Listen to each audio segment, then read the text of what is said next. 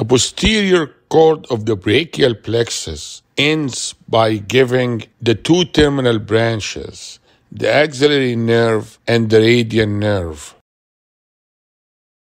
Radial nerve compression or injury may occur at any point along the course of the nerve. You can have very high radial nerve palsy at the axilla. You can have a high radial nerve palsy in the upper arm to the elbow. And you can have a low radial nerve palsy below the elbow.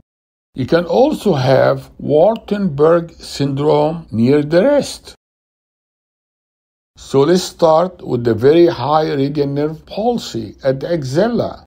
Nerve compression at the axilla, all motor and sensory function below the axilla will be affected with injury at this level. With injury to the radial nerve at the axilla, there will be loss of function of the triceps with weak elbow extension. The patient will experience wrist drop due to loss of function of the extensor carpi radialis longus and the extensor carpi radialis brevis muscles. The radial nerve gives three branches. Just above the elbow, give the brachial radialis, the extensor carpi radialis longus, and the extensor carpi radialis brevis. The longus and the brevis are wrist extensors. Here is a case of wrist drop due to loss of function of the extensor carpi radialis longus and brevis. Patient is unable to extend the wrist. There will also be a loss of finger extension.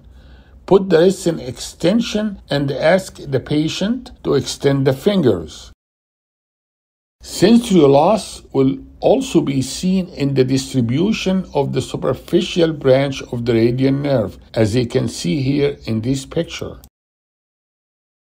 Causes of compression or injury to the radial nerve at the axilla. Saturday night palsy.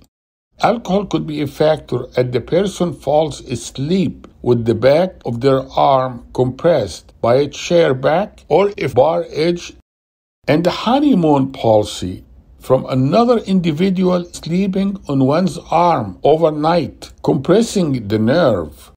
Crutch palsy. Compression on the nerve from walking with crutches. How about high radial nerve palsy at the upper arm and around the elbow?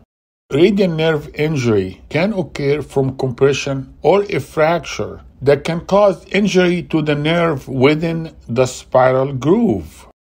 And here you can see the spiral groove in this diagram. You can also have radial nerve injury from fracture of the distal third of the humerus.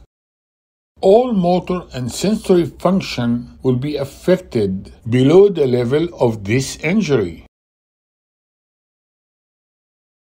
The radial nerve is vulnerable, usually due to a fracture of the humerus at the spiral groove. Injury may also occur below the spiral groove when there is a fracture in the distal third of the humeral shaft. So what happens when there is an injury of the nerve at the spiral groove? You're going to lose innervation and sensation through these branches. The same pattern of injury also will occur if there is injury just above the elbow. So what is Holstein-Lewis fracture? It's an injury to the radial nerve at the distal third of the humerus, and it will cause wrist drop and weakness of finger extension. Sensory loss will also be seen in the distribution of the superficial branch of the radial nerve. How about low radial nerve palsy below the elbow? Causes entrapment of the posterior interosseous nerve at the arcade of Froch. This is one of the most important causes. The arcade of Froch is a site of radial nerve entrapment, which may cause injury of the posterior interosseous nerve. Here you can see the superficial branch of the radial nerve, and you can also see the posterior interosseous nerve, and how the entrapment is at the proximal edge of the supinator. With injury to the posterior interosseous nerve, the patient will experience difficulty with extension of the fingers only. The patient will be able to dorsiflex the wrist. There will be no wrist drop. There will be loss of finger extension. Make sure you ask the patient to extend the wrist first when examining finger extension. That will clearly show weakness of finger extension during the exam. Fracture dislocation around the elbow. Montagia fracture. It is a fracture of the proximal third of the ulna with dislocation of the radial head. Montagia fracture can cause compression to the posterior interosseous nerve, so the motor function below this area will be affected by the injury. The posterior interosseous nerve is purely motor and no sensory loss. Neurovascular examination is very important because nerve injury, especially injury to the posterior interosseous nerve, is not uncommon. And if it happens, the treatment is usually to observe the patient. Examine the patient on presentation by examining the patient for loss of finger extension. Wartenberg's syndrome. Entrapment of the radial nerve around the wrist. Compression of the superficial branch of the radial nerve around the wrist area. The pain is located approximately 8 cm proximal to the radial styloid. Wearing a wrist watch may irritate the nerve. The nerve is located between the brachioradialis muscle, volale, and extensor carpi radialis longus on the lateral side and slightly dorsal. Here you can see the Wartenberg's point. Patient will complain of pain and paresthesia on the dorsum of the hand with positive Tinel's sign. How do you examine for the radial nerve function?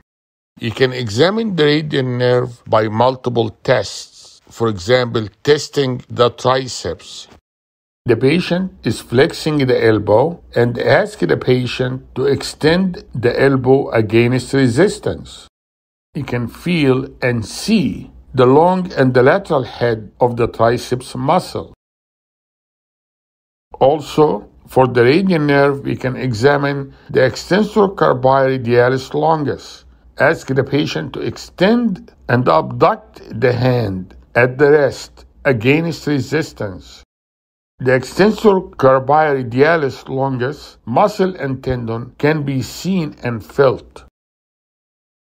Also for the radial nerve, we can examine the brachioradialis. Flex the forearm against resistance with the forearm in neutral position between pronation and supination. The brachioradialis muscle can be seen and felt.